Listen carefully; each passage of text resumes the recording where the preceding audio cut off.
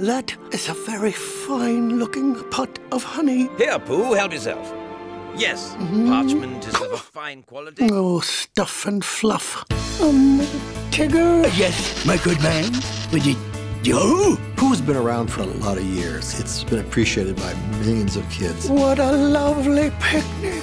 Oh! Somewhere around November of 2008, John Lasseter asked Don and myself if we'd be interested in picking up the reins of the Winnie the Pooh film property. And I think there was a notion to take him back to his roots, which means the featurettes that Walt did in the late 60s. Oh, that sounds like a wonderful plan.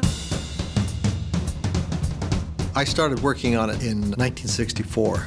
Nobody had any idea that they'd be as popular as they would be. Certainly even Walt didn't. The thing to do is issue a reward to the... I beg your pardon? Well, you sneezed. No, I didn't. The word is issue, not at you. You must be catching a cold. I'll probably catch it too. I think that there's a huge affection for these characters, and I found yesterday when I started watching the animation, I suddenly realized there was a goofy grin on my face.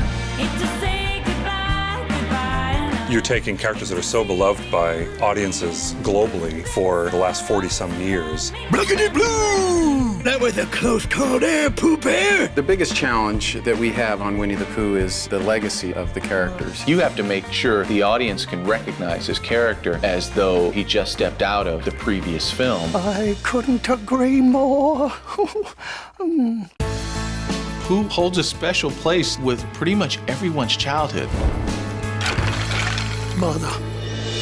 Is this the place Honey! we used to love? Are you sure this is going to work? Once I get you in the tree, just hand me the beehive.